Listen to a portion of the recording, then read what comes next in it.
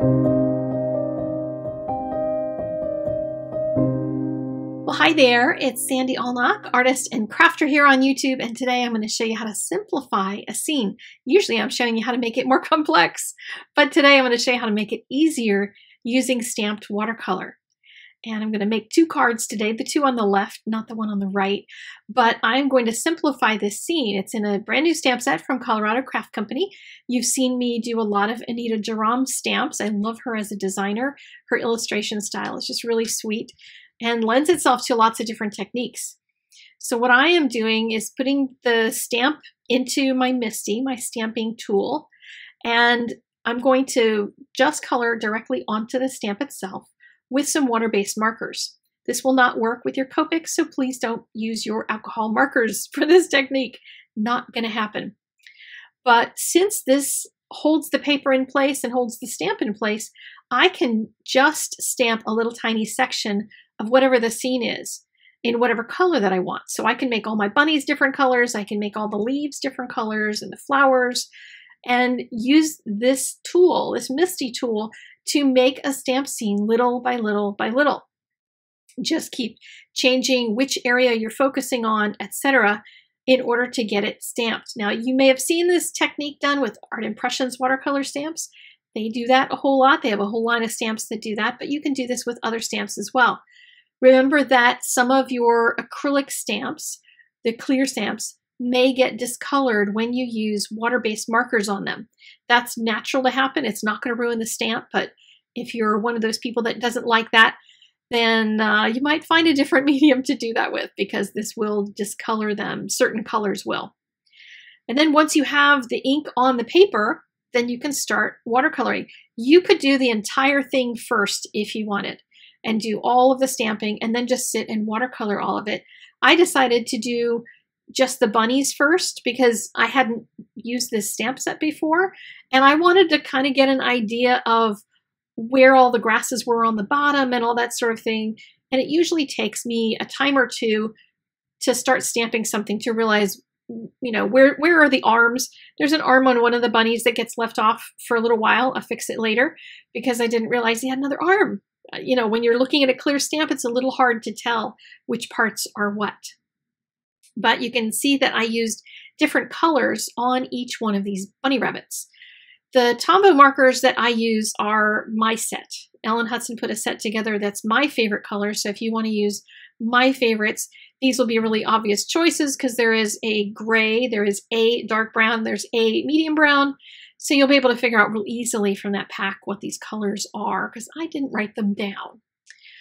But I went and did a second pass and started adding in all of the other little flowers and the bird, and I stamped a bunch of the tree trunk.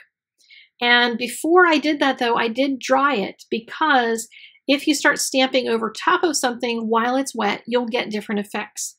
Sometimes you want those, sometimes you don't, but I dried it so that I wouldn't mess with the bunnies because I liked where they were and that sort of thing. So I'm going to take a number 8 silver black velvet brush, one of the ones that I recommend for crafters, and I'm going to just watercolor right over the whole tree trunk.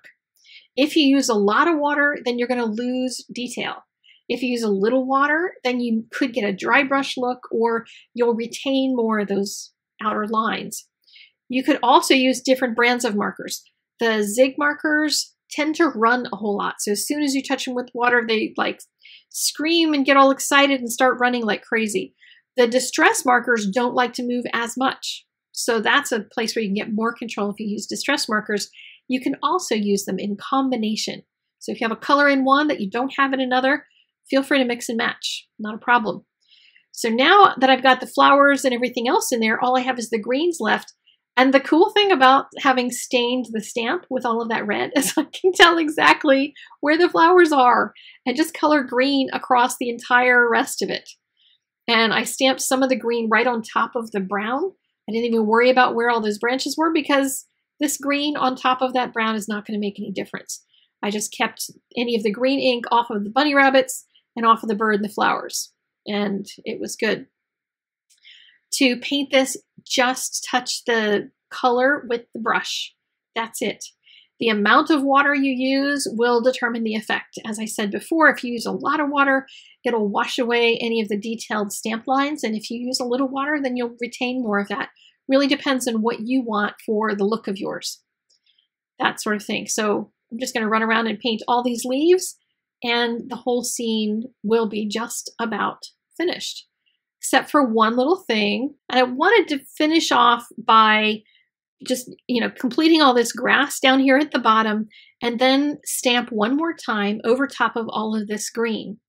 So I haven't put any extra ink on the stamp itself, but if I just close it at this point while all these leaves are wet, it's going to transfer any leftover color back onto the paper and give me a little more dimension in the leaves. So bada boom, bada bing. Pretty easy to do this kind of a technique if you've got some time on your hands, because it does take a little time to do each one of those pieces, from stamping them and that sort of thing. But there's no masking involved because you're just controlling it by where you put the color. This one, though, is the same technique, except notice all the stuff that I left out. I did the bunnies, went through and did those just like I did in the other one. I did part of the tree trunk, but I stopped it right past the bird. So the bird would have something to sit on, but the tree trunk would just have part of it in there. I also did the tree trunk in the gray and the brown, so I could get a little mixed color to it. So that's one of the things you can also do with the stamped watercolor, is create new colors by putting a little bit of this, a little bit of that, especially if you're doing things like a barn or something that's wood. Put a couple colors in there and let them mix, because that's going to make them look more realistic and even rustic. With each one of these leaves, I'm painting the ones that are there. I only stamped some of them, and then I left that end of the tree branch kind of hanging out there. It needs a little bit of something added to it based on what I stamped. I need a little bit more, but the leaves were coming from the other direction. So what I did was instead go around and paint all the leaves that are on here. Some of them are, again, turned the wrong way, like this one is pointing down. So instead, I turned it into leaves that are pointing up just by connecting them at the bottom and leaving the top open. And then I can take my brush, since I have all this green paint on it, or pick up green paint from another spot, and I can add another leaf or two to make it feel like one area or another finishes off a little bit differently. So I can kind of tidy that up some. This time my bird is going to be blue, and I'm going to color just the top part of the bird so that the tummy is white. And as I ran into a lot of excess ink on the wing, I just tapped the watercolor around so it would carry the color across the entire bird and make it a little more uniform in color. Then it was time to start working on the bunnies. And between each color, by the way, I've been rinsing my brush just real quickly, wiping it off on a paper towel so it's not super, super wet, and then moving over to the paper to start working on more color. Now with each one of these, you could simplify even further. You could take this one and simplify it by taking off the bunny on the left, just having two bunnies. You could remove that whole tree entirely, and these little bunnies could be looking up at the moon, or something up in the sky, a happy birthday sign or something. Lots of different ways that you can use this kind of an idea to edit out things you don't need in a complex scene and edit something else back in as you need it. So each one of my little bunnies is all happily painted, and then I can just work on the grass at the bottom and give it just a little bit of a touch across there with the light green ink. This time I used a lighter green because I wasn't really happy with the darker green in the other one. Again, learning from things as I go. And then I'm going to dry it really well because I wanted to add eyes. And this time, instead of using the marker even to add the eyes, I'm going to go to a fountain pen that has a very tiny, fine point. You can use any kind of pen on it. If you're going to use something and then watercolor over it, just make sure it's not water soluble, water safe, I guess is the word I'm looking for. And then I added the whiskers using my little fountain pen in order to create teeny tiny lines. You could also do that with a really sharp pencil and get the same kind of an effect. So this card, I was able, since it was simpler, to add other things to it. I added some more paper layers. I added ribbon to it because the scene was so simple, it could handle having more design elements in it.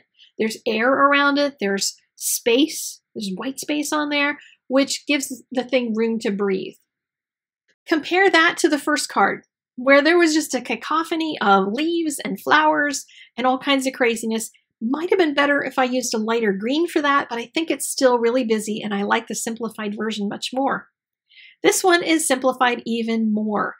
The stamp set has a single bunny, a pair of bunnies, and a little bird, so you can make your own scenes like this one as well. This is going to be on Facebook and Instagram later on today, so you can go watch that in one of my little speed videos. I also want to let you know that my birthday is coming up, March 27th, and I'm going to have a live stream that day. Information's in the doobly-doo on how you can participate because I want you to send in a card that I can share in the live stream. And I'm also going to do some artwork, so leave me some comments. Let me know what you think I should do that day. And if you have not subscribed, I suggest you do that. Click the little bell so that you can be notified when I have a new video up so you don't miss anything. All right, I'm going to be back tomorrow with more bunnies. You know me, it's bunny week, so we're going to continue this craziness. I will see you then with another video. Take care and have a great day. Bye-bye.